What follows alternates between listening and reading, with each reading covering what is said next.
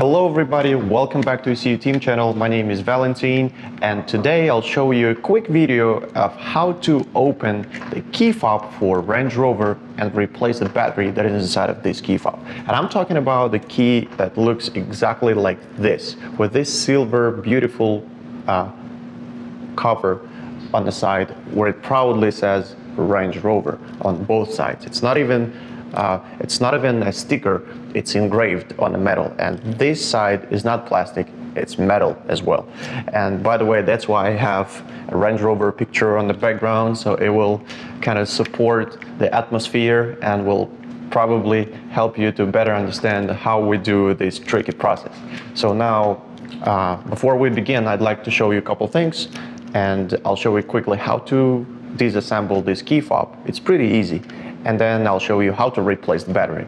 So if you look a little bit closer, this key that looks like this. All right, on the side of this metal panel, it has this arrow that kind of points to the direction where you have to probably pull or press this thing in order to open the key. So you just have to keep your thumb on the plastic side right here. And with this finger, you just press to the direction where this arrow is showing, like this. So now the key got opened almost, and you have to carefully pull this metal piece on the side like this, gently. And inside we see a service key. So this service key is the only key I've seen in my life that looks like a key with no plastic holder or anything like that. Instead, they made this metal piece that will help you to hold the key when you're trying to open the door. And yeah, don't forget, with this particular key you can open your trunk doors and glove box, but you won't be able to start your car, obviously. So I did everything a little bit quicker than I was supposed to. Take a look how it plays right here and try to remember. I'll tell you why later.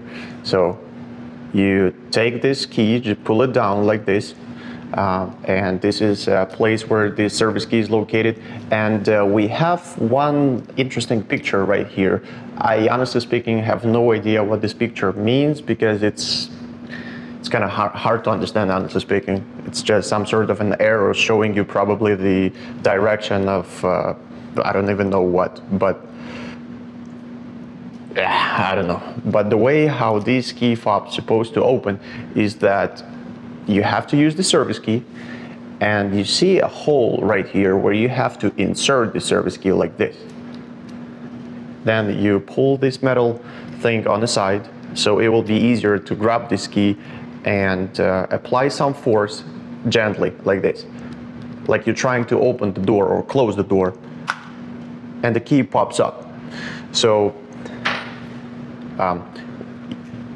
you have to carefully take this plastic part like this with two fingers and slightly and very gently trying to open the key. Be careful, because if you apply more force than it's supposed to be, this key literally splits apart and you won't be able to find the parts, especially if you do this somewhere outside. So you gently remove this plastic cover that has nothing inside.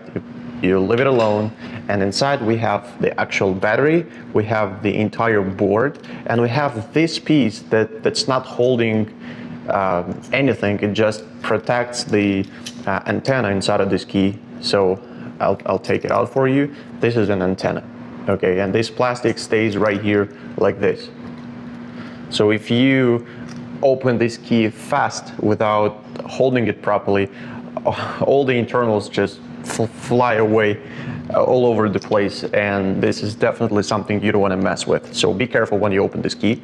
And now you can remove this plastic so it won't bother you, because now we have to take the battery out. And this is another tricky thing. You won't be able to take the battery that easy, because this metal holder is holding this battery pretty hard. And you have to be careful when you remove this battery. I'll show you how I do this, and probably the same way you can do that yourself. But I take this key, once again it's a service key, and this battery has couple sides where the distance between the holder and the actual battery is slightly bigger, so it's enough space to fit the key in between.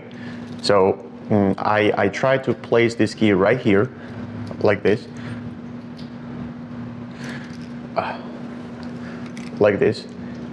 and move the battery to the front, like that. So now this key just moves the battery out of the holder, and you can remove it manually, easy. And this battery, it's a coin battery, CR2032.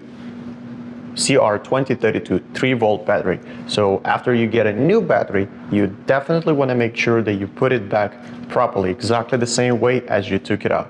And as any other key I showed you before, this one is not an exception.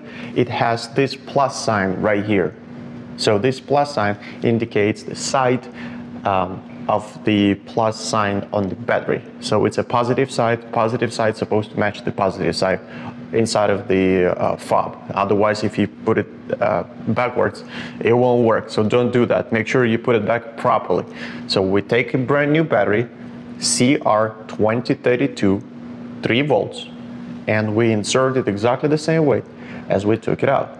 But for that, we don't need the service key. You can do this manually. It slides back in, pretty easy. Looks like this now. You definitely don't want to forget this cover. It's a plastic cover, but still it's supposed to be here for a reason. So as soon as you install everything back, you take the other part of the plastic, this one, and now you want to make sure that this side where the actual key fob holder is located, you want to make sure that you put this plastic exactly the same side and match those clips. So after you match the key from the top with the key on the bottom, you just want to apply a little bit of a force, not too much, to make sure you hear the click and the key fob closes like that. Hear the sound? Now it's closed. So we have new battery inside. Now we take the service key. You make sure you close this key like this and insert it this way. See where the holder is? So the part of the key with the engraving goes inside first, like this. All right, now the key stays there firmly, and we take the last part, which is this metal cover with the Range Rover engraving, and we carefully place this arrow next to the picture on the key. But you want to make sure that this arrow goes a little bit higher, because instead of us pulling this key down like when we tried to open this key, now we have to pull this key backwards in order to close this panel. So you place the key like this. You see where the drawing is on top of the metal part, and you just apply a little bit of a force to make sure that this cover closes like that. Boom, the key is closed. Now you can use your key. Now it's a key with new battery, and definitely it's going to work if you did everything properly. That's it. So if this video was helpful, make sure you share this video with your friends. Make sure you leave a comment down below if you have any questions, and leave the like button, or press the like button. Better press the like button.